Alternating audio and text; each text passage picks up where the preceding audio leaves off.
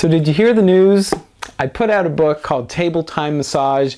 Actually, it was last Friday, and within 3 days it hit #1 new release in both the massage categories and the acupuncture and acupressure categories on Amazon. I'm super stoked about it, and I want to show you one of my absolute favorites that's in the book, and it is called the Nataraj, and it is a stretch that you can give on a massage table. You can actually also do this one on a mat, on the ground, or on a bed, as you like, and it targets, and it's all about helping to open up and release tension and release fascia in the leg, in the hip, in the lower back.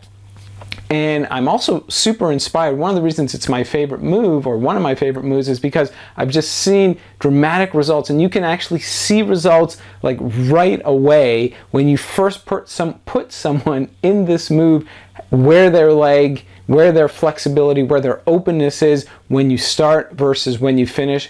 And when you take your time and you give it in just like this real gradual way, the effects and the results are really dramatic. And you know, I've been putting it to the test because I have a client that I've been seeing for the last 6 months now. In fact, he came to me because he's trying to avoid a hip replacement surgery. He's incredibly tight, not only in his hip, but in his adductor muscles, in his lower back, and his leg. It's been causing him all kinds of problems, all kinds of pain, really for years, until it finally got to the point where he's being advised to get a hip replacement for his leg.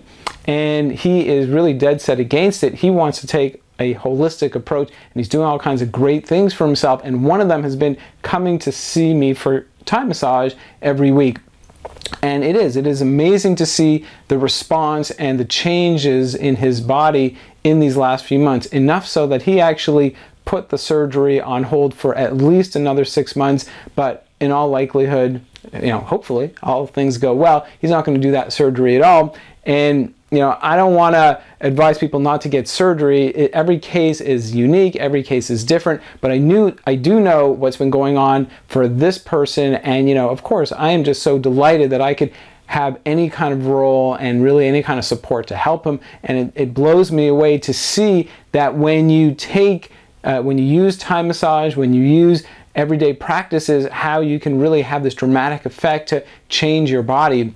And this move really does. It affects, as I mentioned, your hip, but your lower back and your legs kind of all together. It's important to know how cool that is, how important that is, because it really, if you have back issues, if you have hip issues, if you have leg issues, you know, you should know that it's all part of a chain, and you don't want to just focus in on the one link in the chain. Of course you do, you're going to get some relief there and just get rid of tension and help the body up. But when you can affect and do things for all the different links in the chain, then you can have much bigger results. And this move is kind of like an all-in-one that does such a wonderful job to get into all of those places. So that's why I'm super stoked and super excited to show this one to you right now. Just before I do that, I do want to mention again, with my book, Shai and Thai Massage, I'm going to post a link down below and up above. You can see this move, and you know, as the title says,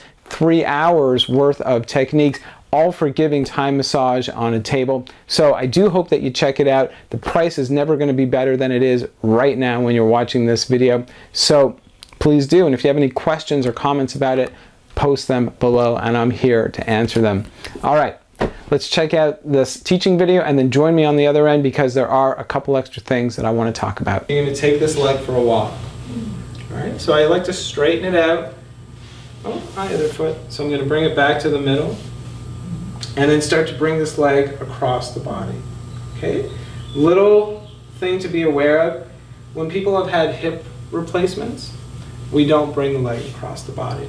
But otherwise, even when someone's really tight or really stiff, bringing it across the body might look like this. I don't take myself across the body. This might be as far as I go. All right? But when the leg will go across the body, you're going to take it. Doesn't really matter. As far across the body as you can, you stop as soon as you feel some resistance. Now, Karen is a super flexy person. So her point of resistance is like out to here. But in many cases, it'll be, let's say, around here. Okay? Wherever you feel it, if you can, have a seat. Whenever I bend my arm, a rule that I always keep is keep it next to my body. So one hand is going to be bent and hold the heel next to your body, and then that's going to free up your other hand to massage along the outside of the leg. We'll start at fascial depth, and then what always happens is people's legs start to release. So I start to push with this hand. Now you see how my elbow left my body? That means Shai, move closer. All right, so that I keep it in close, and I can start to use my back leg to even push off a little bit. But I really like to sit if I can. It just makes it even more comfortable for me. Okay, so in Karen's case, we can see she's just going and going.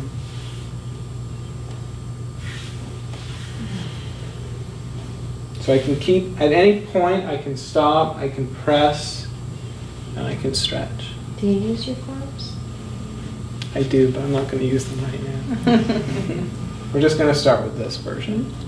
You might have heard at the very end of that teaching video, someone asked me if I use my forearm to give, when I'm giving the nataraj, and I said, you know, almost like off to the side, sure, I do, but I wasn't going to show it now. So it's true that I'm not showing that because when you first start off, I just want you to stick with the basics of what I show in that video.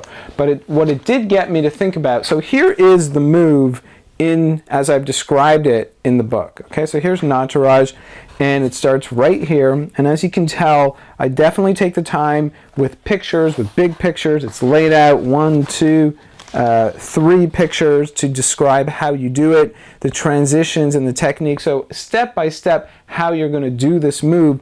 But something that I do with every description that's in this book is also to have a whole other range of content all about tips and precautions and things to think about to customize the move, things to think about to help make it more comfortable for the receiver, and little tweaks that you can give for the receiver, and at the same time how to make it more comfortable and how to make it even better for you, the giver. So that is described in detail, things like using your forearm or when to use your forearm for that person. So, you know, if we want to talk about the forearm for just a moment, a forearm is a pretty bony, you know, especially with the bone that's right here, part of your body, and their outer leg, their femur bone, is a pretty bony thing too. So it's really not going to always make sense to use your forearm where you have kind of like a bone-on-bone kind of situation versus just simply sticking with the palming, the soft fist, and kind of rubbing and things like that. But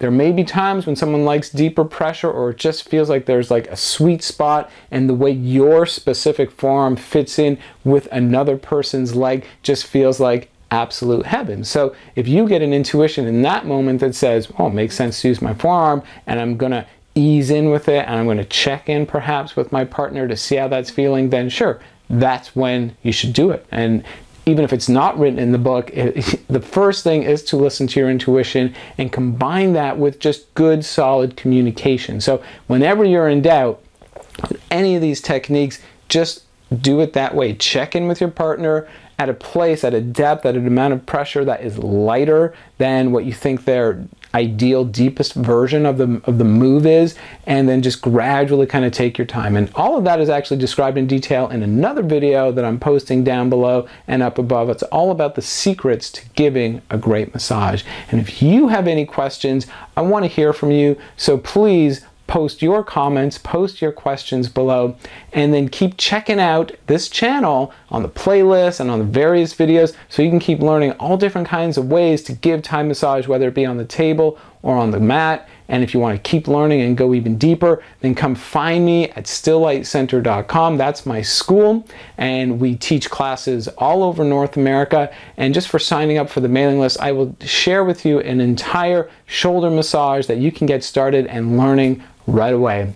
And if you want to get my book, Table Thai Massage, the link is down below. You can head over to Amazon right now to get the Kindle version, and as of March 26th, the paperback version will be there as well. I want to thank you so much. I want to wish you some amazing massages, and we'll talk to you soon.